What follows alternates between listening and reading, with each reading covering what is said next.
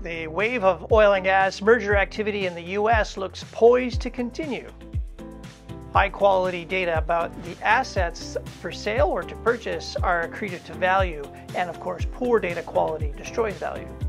Modern solutions adopted before these deals can permanently fix data quality challenges. The U.S. oil and gas industry witnesses a steady stream of mergers and acquisitions every year, but the past 12 months have seen a dramatic step up in consolidation, involving the largest companies in the industry. It was kicked off when Exxon announced its acquisition of Pioneer Resources, which was quickly followed up by Chevron purchasing Hess. Deals involving Era Energy, which is owned by Shell and Exxon, and California Resources, APA Corporation and Kalon Resources, Southwestern and Chesapeake Energy, Occidental and Crown Rock Minerals, Diamondback Energy and Endeavor Energy Resources, and Chord Energy and Enerplus have all followed suit. There are a number of drivers behind this current wave of consolidation. High interest rates are straining leveraged balance sheets, forcing some sellers to reconfigure. Strong oil and gas prices since the start of the Ukrainian-Russian war have delivered bumper profits for the industry, but opportunities to put that capital to work for the industry are limited. Elevated share prices risked putting attractive acquisition targets out of reach. Acquiring production solves for shortcomings in reserves and production growth, compensating for the limited prospects for large oil and gas companies to achieve their growth targets. Forward demand projections are increasingly murky post-2030, when many markets have signaled their intent to become carbon neutral. Capital is becoming much harder to source for long stride projects beyond that timeline. Buying existing assets that can be put to work immediately are lower risk. While these drivers do not show signs of reversal anytime soon, the horizon also shows other factors that suggest the timing for transactions is positive. 2024 is a major election year in democracies globally, and post-election environments can often translate into vigorous policy shifts that may constrain future acquisitions. Commitments made at COP28 point to a transition away from fossil fuels, which may constrain growth in the future should governments restrict new resource development. Mergers and acquisitions tend to create waves of subsequent smaller deals as assets are sold to raise cash to pay for the deal, non-core assets are kind of trimmed from the portfolio, and regulators force divestitures to reduce market concentration. Boards and management teams across the industry revisit their strategies and become predator to buy these available assets, or they convert themselves into prey, given market interest in more deals. For very large firms, transaction announcements in the industry are all about strategic fit. There isn't time, nor is the data available for a prospective buyer to complete a detailed due diligence of a target's full asset portfolio before the announcement. Subsequently, sellers will stand up a data room where prospective buyers can crawl through the target's data, carry out some analysis, and of course, sharpen their pricing. Finalized pricing for acquisitions and divestitures are effectively based on the data that companies have or present about their assets. Considerable value is at stake on both sides, as buyers aim for as low a price as possible, while sellers strive for as strong a price as can be realistically justified. Very frequently, buyers discover, to their delight, and sellers to their dismay, that the selling company is plagued by poor data quality. When the quality of data is low, the buyer's risk rises. The strategic merit behind the deal is weakened, leading to buyer apprehension. The assets take longer to analyze, delaying the time to close and impacting the time to value. There is less certainty in the value calculations, leading to wider range estimates and potential for downside. The regulatory risk rises because of this uncertainty, and this leads to buyers demanding a discount when data is uncertain or poor quality or takes too long to analyze to compensate for this increased risk. The corollary is the buyer's willingness to pay a premium when the data is high quality because, of course, there is greater confidence and lower risk. Strategically, those buyers with superior management systems can often target those companies whose processes are still manual or poorly run. They can more aggressively price the acquisition, pay more, because of their ability to create value by moving the acquired business onto their superior management systems. Similarly, sellers telegraph professionalism when their asset data is highly reliable, cloud resident, non-duplicative, current, and automated.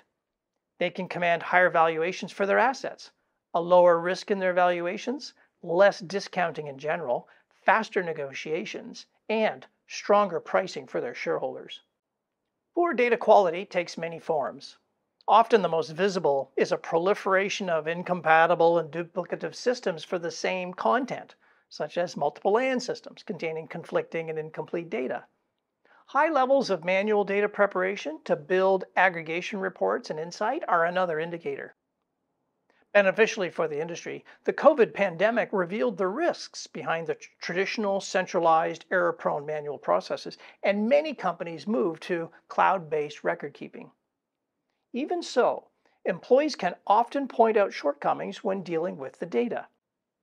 The prevalence of multiple databases for the same topic, dual and triple data entry, Excel spreadsheets that contain mission-critical data, a continued reliance on paper-based legacy LAN contracts, a history of unexplained data loss, inadequate document versioning, low levels of system integration, and low levels of security over confidential information. Management choices are often the cause of poor data quality. For example, after a run of successive acquisitions, buyers will often defer the hard merger work of improving data quality by standardizing work, systems, and practices.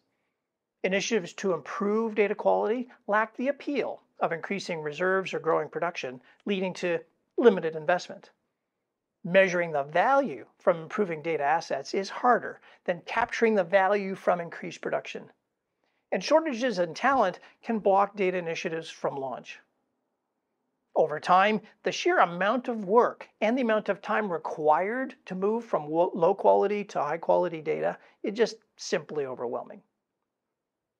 Management may discount staff concerns about data quality and fail to recognize their poor positioning until a transaction occurs and the discount is then priced by the buyer. And by this point, it's too late for any meaningful action. Hoping for an ignorant buyer is equally risky, as it's only a matter of time before buyers begin to deploy modern AI tools to detect issues in the seller's data. Managers seeking to improve their businesses, anticipating transactions as either a buyer or a seller, will spend the time and resources necessary to create value from their data. In our more digital world, with the power of modern tools from companies such as Pack Energy, managers look to deploy lower cost processes that can save them time and require fewer hands-on to deliver.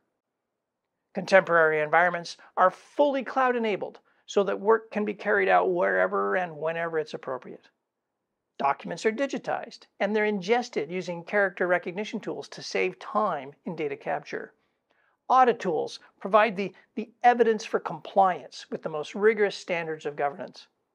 A single source of truth in data with one-time data capture removes a needless source of uncertainty.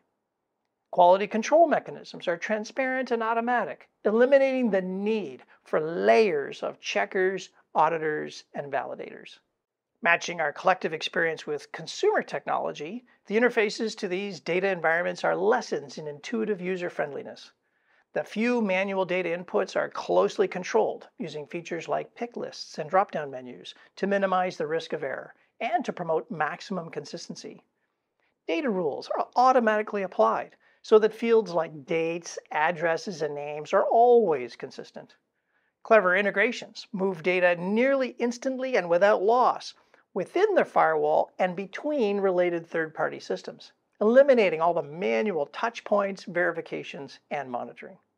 For buyers, the resulting environment allows for far more efficient onboarding of new deals, the ability to do more deals in less time, and a lower overall staff burden. Having such a platform of software in place to streamline and reduce that burden is especially key for smaller operators. So why Pack Energy? The suite of solutions from Pack Energy are designed to capture and preserve value in the upstream and the midstream sectors. These fully modernized tools are fast to deploy, they're easy to use, and they preserve and protect asset data. And best of all, these solutions work equally strongly in new energy fields such as renewables, carbon capture and storage, and thus future-proof the business. As the U.S. oil and gas industry consolidates, the role of high-quality data takes center stage in determining transactional value. And by investing in modern data management solutions, companies can not only make their assets more attractive for potential deals, but also position themselves to efficiently integrate new acquisitions. Better data management is becoming synonymous with value.